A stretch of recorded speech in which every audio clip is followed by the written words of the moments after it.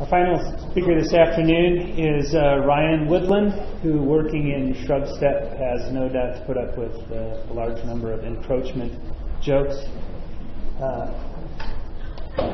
He's going to be speaking with us today, though, on using grazing and sagebrush steppe restoration.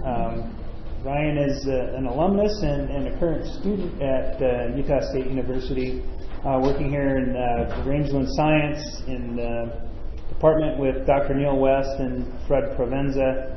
Ryan lives in Blackfoot, Idaho, with his wife and children, and he works for the Idaho Department of Lands, which manages Idaho's endowment lands, as a senior resource specialist in the range program.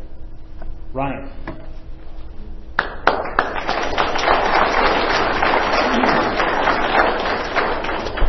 Well, I appreciate everybody sticking around for this last talk. I know you're all pretty excited at 4:30 in the afternoon, and I'll try to make it worth your while. I'm also equally as excited to see a lot of you that I knew in school and have known since I've been out of school, that I know work directly with land management agencies or producers, and I hope that as you hear this talk, you'll think about things that could be applicable to your situation. And take it from there. As it was said, I changed the name of my talk several times, but I finally settled on this one here because that most closely reflects how I view what we did. Just to review a little bit, I know you probably heard this, so I won't spend much time on it. The map we're looking at here is one of Kukler's maps that talks about and delineates the sagebrush steppe vegetation type.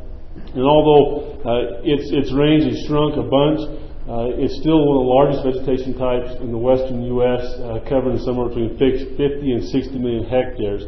And I want you to keep in mind as I go through this talk that the strict definition of sagebrush steppe is a codominance with shrubs and grasses.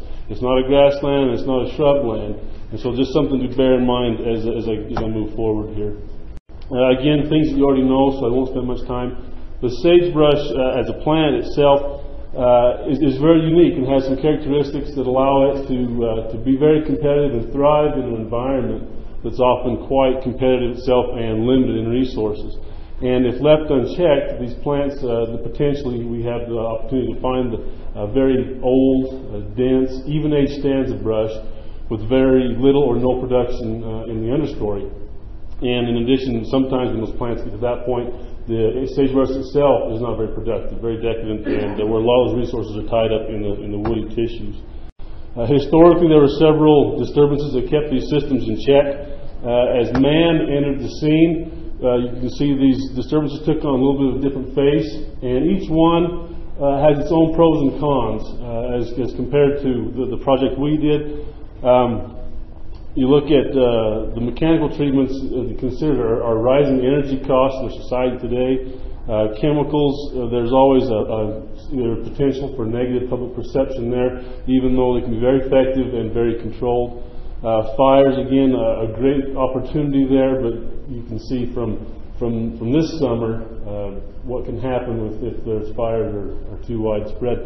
In fact, we pulled off a controlled burn in cooperation with the BLM up near St. Anthony in Kilgore, Idaho, that we would not have been able to do on our own because as an endowment land management agency, we have to financially analyze everything we do and it has to show a benefit to the endowments.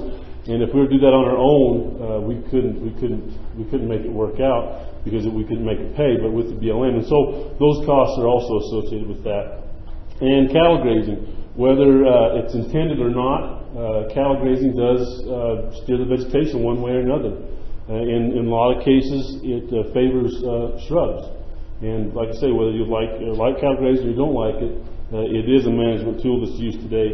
We wanted to introduce another a bioagent, if you will, a biological agent in these systems, and we felt in this case a sheep best fit that bill.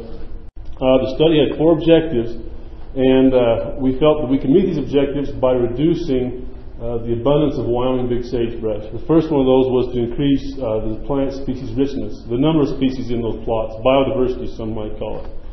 The other was to alter the age class distribution of the Wyoming big sage. We don't want to find just the old. We want to have a more even distribution, and I'll I'll show a slide a little bit later on that talks about some more of those benefits. We also wanted to increase basically forage production, the herbaceous perennial understory. Some people, I've heard mentioned today that a lot of projects were geared and done with the intent of increasing forage production. That is not necessarily a bad thing, as long as it's not our only intent, but this can benefit wildlife as well. We also wanted to examine the indications initially anyway of the resilience of the plants. We didn't want to graze the sagebrush or the grass so hard that we killed it out. It wasn't our intent. To do this, we applied our 2 treatments. Basically, we had our controls were for no grazing, and then our fall supplemented sheep grazing. Fall was chosen for a couple of reasons. Number one is that the herbaceous plants by this time have gone through their peak growing season and are basically dormant, and so we run much less of a risk of harming them irreparably.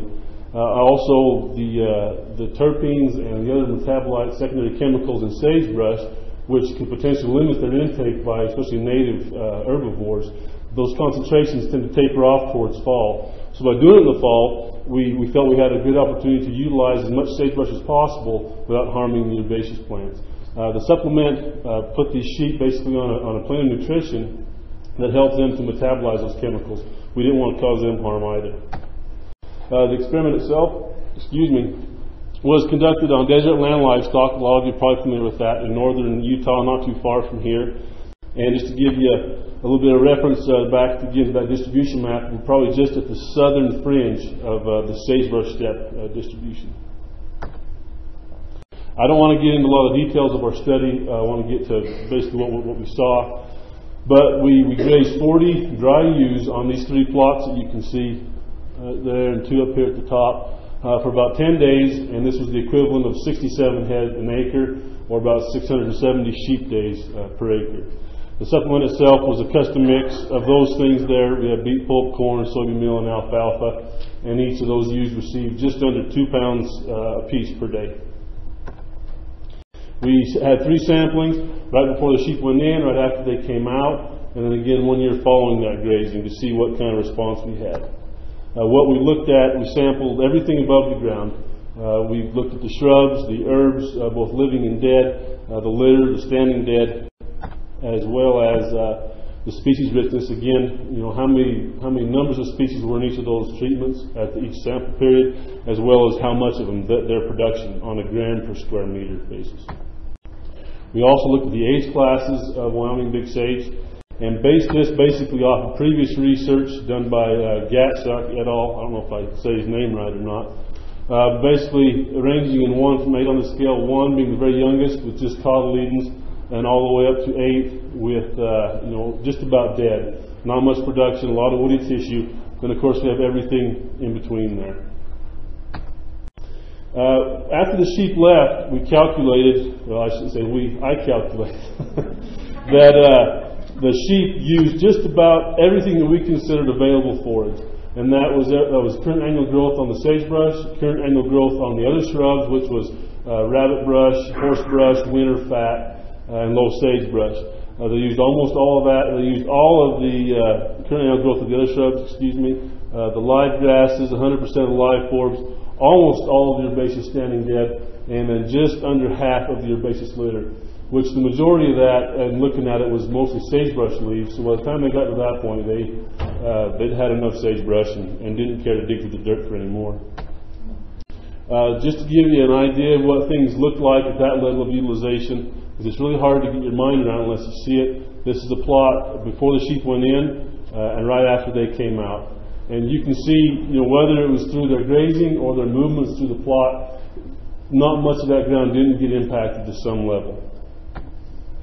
Again, just in the foreground here, this was a grazed plot after the sheep left. This was a control plot that didn't see any sheep grazing.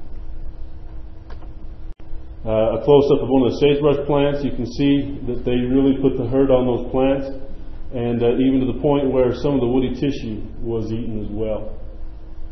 They weren't happy about it either, I'll tell you that. Now, also remember what I said earlier about that we want to accomplish those objectives by reducing Wyoming big sage and its production on a gram per square meter basis. And we were pretty successful here. In the grazed plots a year after, there was 66% less production in those grazed plots. Now, I got to qualify this and go off on a little bit of a tangent. We saw also a 27% reduction in the control plots, which that's not supposed to happen. Your control plots are supposed to stay perfect and the weather doesn't change and everything is good. But what happened was over that winter, as near as we can tell, this is what happened. There was an onset of snow mold, a fungal attack. And we went back the next spring, and when I sampled the control plots, those plants just had a very sickly appearance, gray, dead looking. And so we attribute most of that reduction there to that snow mold. And this could have an explanation for a few of the next slides, so that's why I have to throw that in there. Plant species richness. In the control plots, you can see here from here, we had a 75% increase from pre-grazing to the year later in the control plots, which again, that wasn't supposed to happen, but it did. And you can see here, in the grazed plots, we have a 61% increase. And overall, the grazed plots had more numbers of species. Now, I usually get a question, and so I'll address it right now. Somebody's going to say, well, yeah, if you graze it that hard, you're going to have more species, and they're going to be cheatgrass and thistles and mustard and all kinds of noxious weeds. And so we looked at this as well. And when you talk about desirable versus undesirable, that's a pretty subjective thing. What's desirable to me may not be desirable to you. You just say the word crested wheatgrass, and you can probably split a room pretty evenly, or not so evenly. Okay, before the sheep went in, the controls had basically 4 desirable plants for every 1 undesirable plant. And the grazed plots had less of that. It was a 2-to-1 ratio. A year after that, the control plots, basically, they dropped to 3 desirable plants for every 1 undesirable plant, while the grazed plots stayed pretty much the same.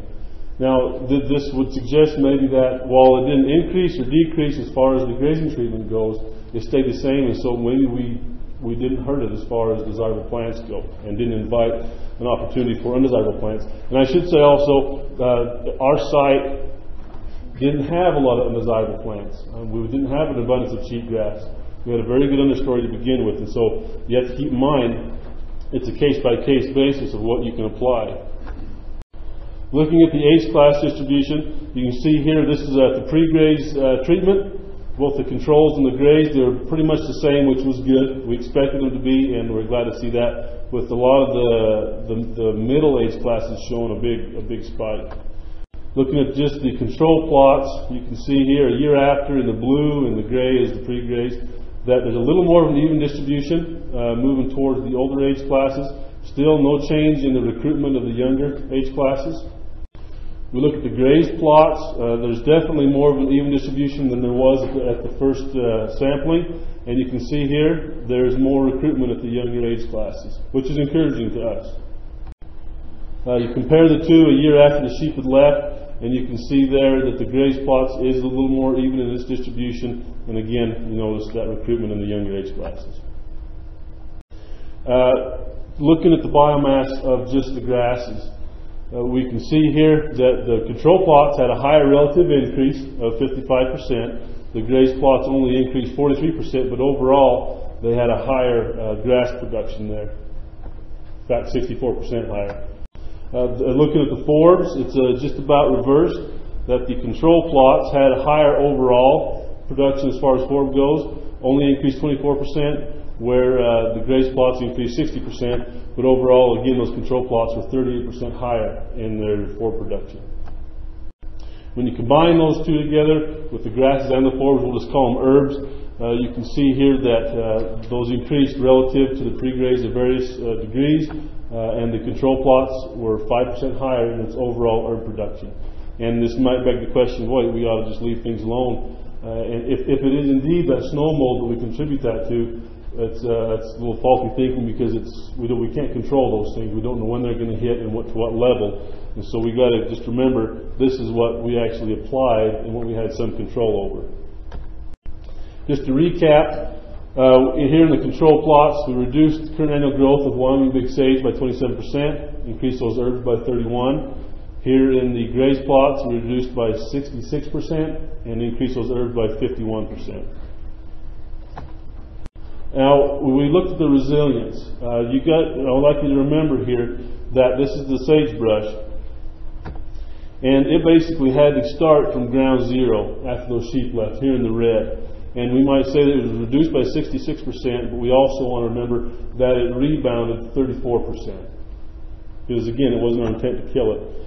We look at all of the other categories in the graze plot, and you can see in the gray here, those are pre-graze levels. And they not only came back to where they were before, but they exceeded that by those varying degrees. Again, just a little bit of an idea of what these things looked like when the sheep left. A year later, this is what they looked like. And you can see there's definite value there for cattle, wildlife as well. Now these next couple slides, I think, are quite telling of what went on. I want you to look right here. I'll put a square around it on the computer as well. That part of the plot was set to be grazed in 2003, and it was. You can see that it's pretty well uniform with the rest of it. Not much difference that I can see just from my eye. The next year, after the sheep left, you can see the impact there. That was from a helicopter. In case you're not sure where it is, that was what was grazed. In the spring of 05, you're looking right here. That's what it looked like. Put a square around that. In the fall of 06, again right here, you can see it maintains that open character. And this picture was taken just about, 2 or 3 weeks ago when we were over Deseret on a tour with a group of cattle producers. And I couldn't put a square on it in the time I had, but there it is right there. You can see it still maintained that. If you can kind of in your mind's eye look at that and extrapolate that to the area around it, the sagebrush is still there, but the grass and the forbs have also come in quite well. Now, in addition to, this is a slide you've probably seen in some other talks. I stole it from Rick Danver. Oh, I keep bumping that button. That's what it does. Rick is actually, this is his slide. But in addition to the opportunity to promote the younger sagebrush plants, we can see that there are animals, right now sage grouse are a pretty hot topic, but there are other animals that benefit from the different structures and the height of those skeletons that are left behind after the grazing treatments were applied. Whereas some of the other treatments, they may not be there. If there's a mechanical treatment, a burn, whatever. Chemicals, of course, do leave those skeletons behind as well. In my mind, one of the neatest things that's come about since this project has been finished, Roger Banner, along with the Utah State Extension, have taken these concepts and are applying them on a larger scale. They've got 2 projects going on right now. One is down in Parker Mountain, and applying it, you can see here the numbers, 64 acres, about 1,000 head of sheep rather than my little 40 head per plot. Their grazing season was very similar to mine, just a little bit later, 10 days in the pasture, and their sheep days are quite similar. And he gave me some details, and I lost them on my computer, and so I don't have all the results that I'd like to tell you. But he was quite excited about what they saw down there. You see what the rancher said here: best lambing in years, high percent of twins. Even after the project was done, he stayed there and continued to graze that sagebrush. The other one is down on Blue Mountain, just a few less acres here, a few more sheep, a little later in the year, which actually can be quite good because it can help reduce your cost. If you're grazing these plants at a time when they're all covered up with snow, you don't have to haul water. Your herder's up there with them anyway, so that's already a cost that's factored in. You don't have to haul water, and those plants that could be harmed are covered up with snow. They graze nothing but the brush. The sheep days were a little heavier. The rancher did notice the lambs came in a little poor condition because of bad weather, and so they were a little stressed, but they went on to lamb and bred just like normal, and continue to graze those foothills even after the project was over. Another comment he put in that I didn't include, but I'll tell you about, and this is a little bit on the behavior end of things, but this is a part of the range that this rancher has used for years, and he said typically towards fall at a certain time, these ewes, they knew it was time to head to the desert. Whether they've been trained by the sheep herders to go there, or they trained the sheep herders to take them there, whichever, I don't know. But so there's a large part of this ground that gone unused. Well, these ewe lambs didn't know any better, and at this point they become quite settled. They were with the routine, the supplement, and the brush, and they used ground that he claimed hadn't been grazed previously in 10 years. So there's another benefit to it. One of the plants that had been grazed in that trial just draw 2 conclusions. I made a few notes. Let me make sure I'm not skipping anything here. All right, I think I'm in good shape. But a few conclusions. There were problems like there are with any research. We can't control the weather. We can't control everything that goes on. But we know in our case, where we did it, and like I say, you can't apply this to every piece of dirt on the earth, but we know that we reduced Wyoming big sagebrush, and we know that the herbs, the forbs, and the grasses increased. We know that the species diversity increased as well. So take that for what it's worth. It was our intent to put another tool in the manager's toolbox and give him options, and hopefully that's something that we've done. For any management option to be sustainable, it's been said, and I agree, that it's got to meet those 3 criteria. We address mainly the ecology of it, and at least in our case, in this short little time frame that we've looked at it, it looks like it's going to be. Of course, the real story will come 5 years from now, 10 years from now, what it looks like, what the response is, and that's being monitored, and I hope it continues to be so. I'll let Mark Brunson and his bunch look at the social acceptability of it. We didn't look at that at all. The economics of it, that wasn't part of my project, but we do know a little bit on the cost of the supplement. It's got some advantages economically. I was told, and so I don't work for a federal agency, so if you do and I'm wrong, you can shout at me and tell me I'm wrong. But I was told that if sheep are used in this case on federal ground, they don't have to do an ARC study. And there's also some other implications as far as reducing the cost of the NEPA process. So that drops your costs a bunch. And like I say, if I'm wrong, I know there's some Forest Service who go back there, you just holler at me, but that's what I was told, and from what I understand, ARC studies are a huge cost in any kind of treatment. There's future research possibilities here. Again, in the social aspects, the economics of it. Snow mold, it's a great opportunity. We actually have pre-snow mold data, which I don't know is a very common thing. In our case, like I said, we had really good understory to work with, not a lot of bad plants that we would consider undesirable. There's a possibility for someone to combine this with a seeding treatment, possibly in sheepgrass or another place where the understory is not quite as desirable. Roger and those guys did look some at animal performance, but there's always room there. And to bump it up to landscape level, you think about the scale we were on. We were in those small plots. They went up to 64 acres. Scale is moving up slowly, and there's always opportunity for those kinds of research. Just to thank a few people, Dr. West, Fred Provenza, the folks over at Deseret, everybody in the Behave Consortium that actually funded this research, Roger Banner. I didn't mention my wife, but she ought to be thanked. She's been pretty patient and hasn't run off on me. So, with that, I'm glad to take any questions. Am I okay on time? Okay.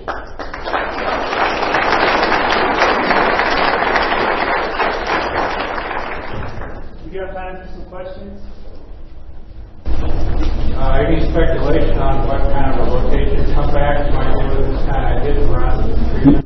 We've talked about that, and that's why they're monitoring this to see, because obviously you can see there hasn't been a sheep in there, so of course that grass is going to look really robust and full. And whether it's going to be a 5-year rotation or a 10-year rotation or something you do just as part of your grazing management, that's more research I hope that they're addressing right now, and I think Fred's working that way. So I don't have a good answer for you. I wish I did.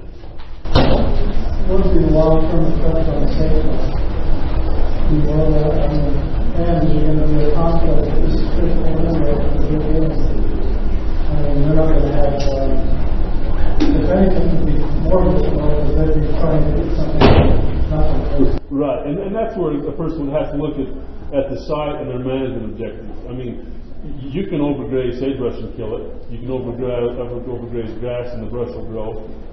If you want to grow winter range, I would recommend this. I would recommend a lot of cattle on a little bit of grass and let that brush go. Long-term effects, that's what hopefully some more grad students down the road are watching and keeping an eye on.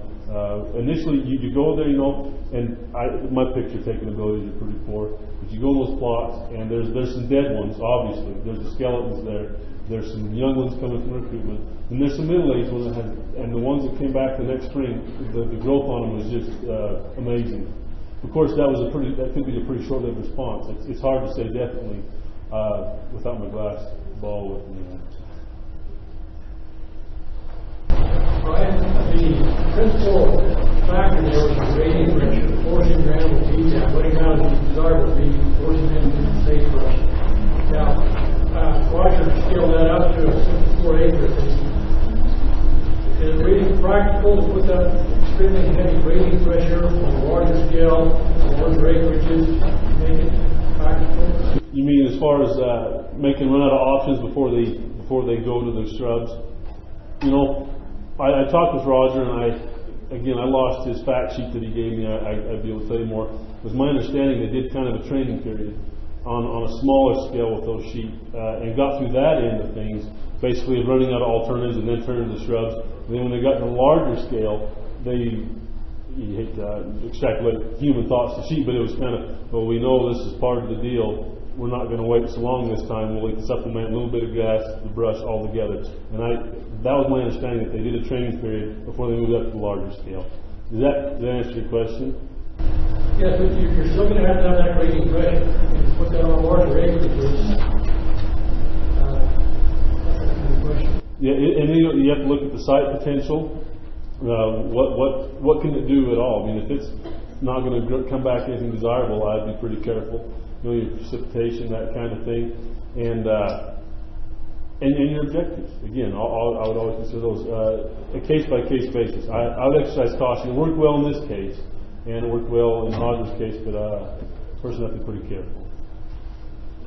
On the part of the mountain, this coming winter, they're going to take those sheep and take them out of the fence plots and put them into a more natural setting where the herd will move them from several selected sites. It feels up, but the feeling is that now that the sheep are trained and they know that they can't eat the brush, and the herd knows how to manage eating the brush, we're going to try it in a more real-life setting to see how that will work. And Michael's got to be still going to work with that. Good. Well, you obviously know more than that. That's good. And I guess, Mike, back to your question, I would also add, you know, a person would have to look at the frequency they're going to do this. If the person does this 1 year in 20, I wouldn't be too concerned. But if they're going to plan on doing it every 5 years and applying that kind of pressure, again, it'd be pretty cautious moving. Yeah, just a comment. This right here is very interesting. It kind of ties in with Wayne Burkhart's paper on licensing grazing systems out here in the Mountain West very much, and it kind of supports his whole hypothesis about the very intense grazing pressure for a very short duration on the landscape scale. He was. I read that paper. All right. Well, appreciate your questions and your interest.